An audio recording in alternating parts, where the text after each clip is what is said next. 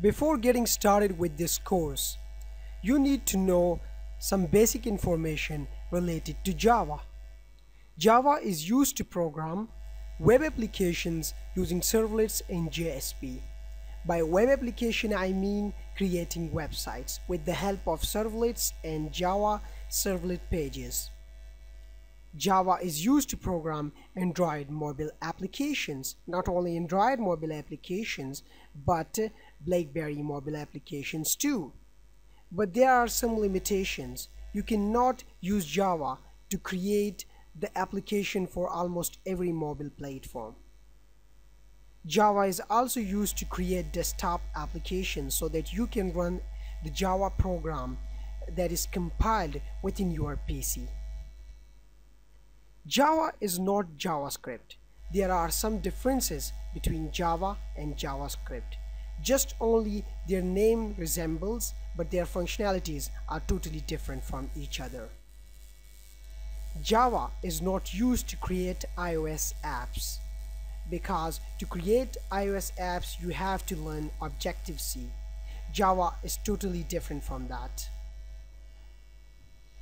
Java is not the easiest language in the world, nor it is the difficult language in the world. Because you cannot compare Java as, or you cannot consider or treat it as one of the most easiest language in the world. But you cannot also take into view that Java is the most difficult language in the world. It is an optimal language. You have to know about the few things and then you are good to go with Java. And the special concept related to Java is OOP, that is object-oriented programming. And Java is a pure object-oriented programming. Java is a C-style language, as you would be, or if you are familiar with C language, then you're definitely gonna make it very easy for yourself when you become to work with Java. If you are familiar with C, then it's a plus point because you're gonna find many familiarities when you are dealing with Java.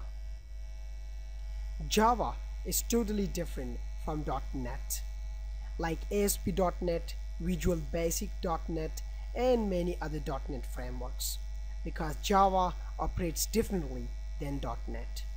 Keeping in view all of these basic information, you are good to go to get started with this course.